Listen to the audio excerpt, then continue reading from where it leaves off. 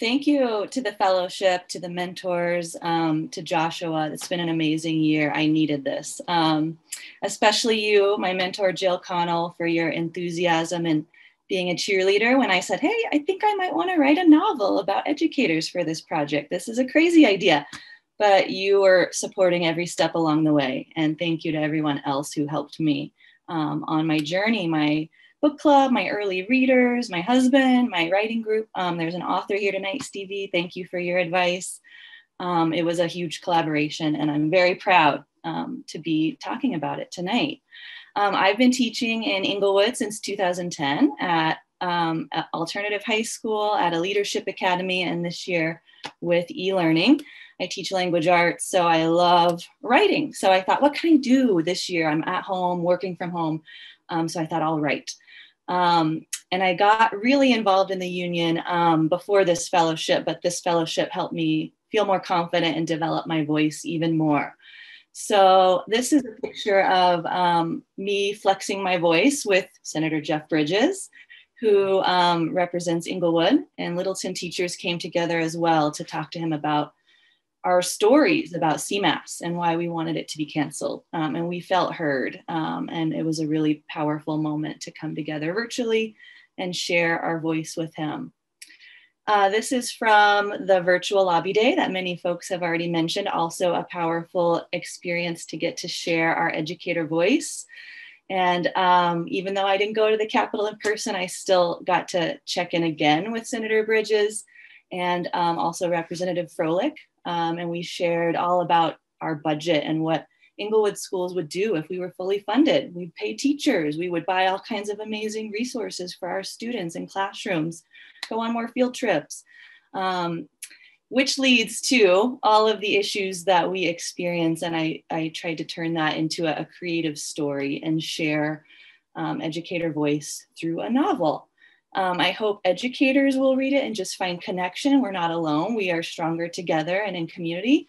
And I hope other people will read it and gain perspective about this crazy job that we do.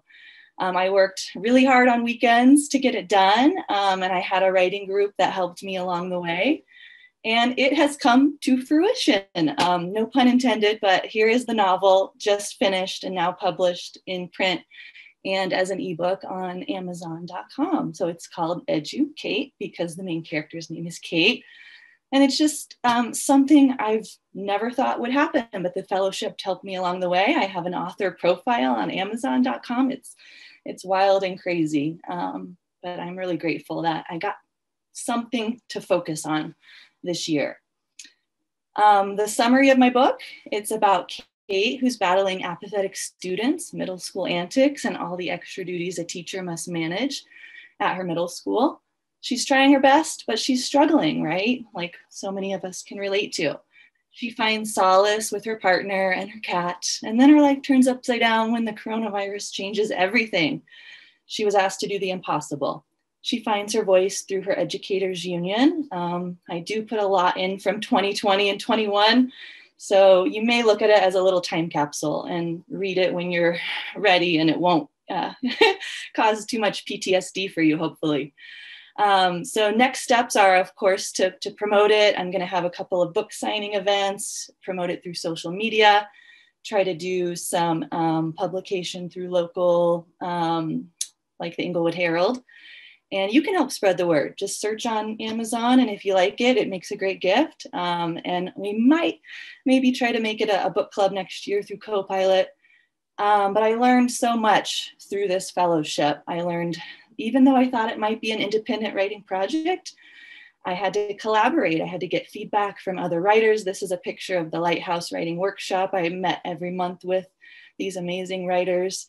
I met with authors over Zoom and in person, and I learned that educator voice is critical. The fellowship kept me accountable with check-ins, and I looked at this as like my deadline to get this done. And I also learned that there's power in the collective. Next steps for me, along with this novel, will be being a part of the Glue team in Englewood.